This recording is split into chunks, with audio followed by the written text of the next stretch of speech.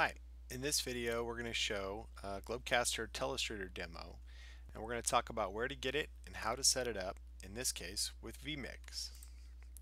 First off, you can get it from panamndi.com.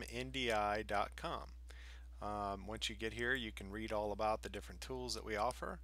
Of course, today we're talking about Telestrator, which is a great video annotation tool. Starts at 95 bucks for the regular version, goes up to 295 for the Pro, which supports the API triggers and the higher resolutions. Download it from at the bottom of the page here. You'll see a place that you can submit your name and email to get a download link. Okay, so I've already installed it, of course. I'm going to go ahead and open it up, and it's going to tell me about the trial period there.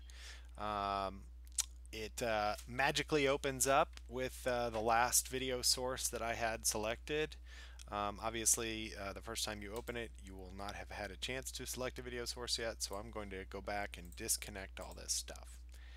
Okay. This is probably what it's going to look like when you first open the app. You'll have your main control bar up here up top. You'll have your workspace, and you'll have your tools, which is just a folder here on your C drive. You can add to, take away, change, whatever you want to do. There's tons of stuff in here if you go digging around. Okay, so that's what it's going to look like when you first open it. Let's get started by turning some things on. By default, the NDI output is already on, so if you have vMix up and running, which I do here, you can see that the input is there.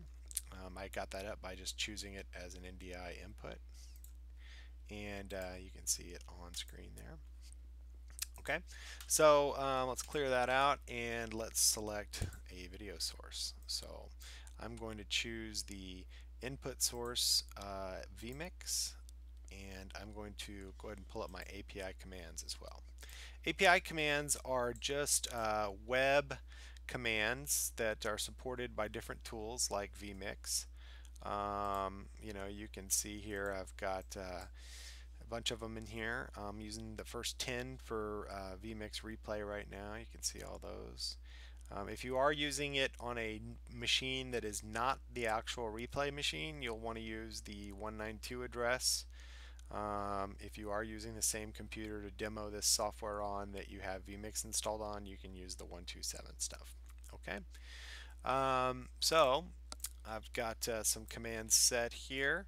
Last thing to do is to assign my clear and snap buttons.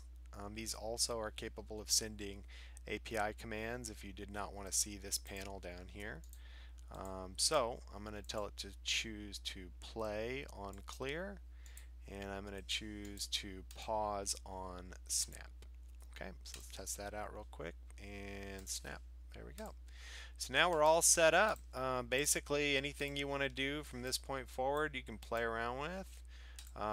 Any of these tools that you want to change, you can change just by going into this right here and choosing a different size, and it'll make the tool a little bit bigger. And then of course you can save it out just by dragging and dropping it into a folder. This one's pretty busy, so I might go ahead and actually just create a new folder in this area by right clicking, new folder, and call this my stuff.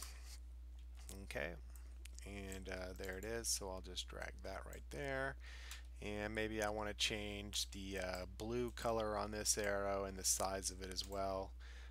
So we'll just make this a size of 25, and we'll change the arrows to about a 28. This is going to change the size of the arrowhead.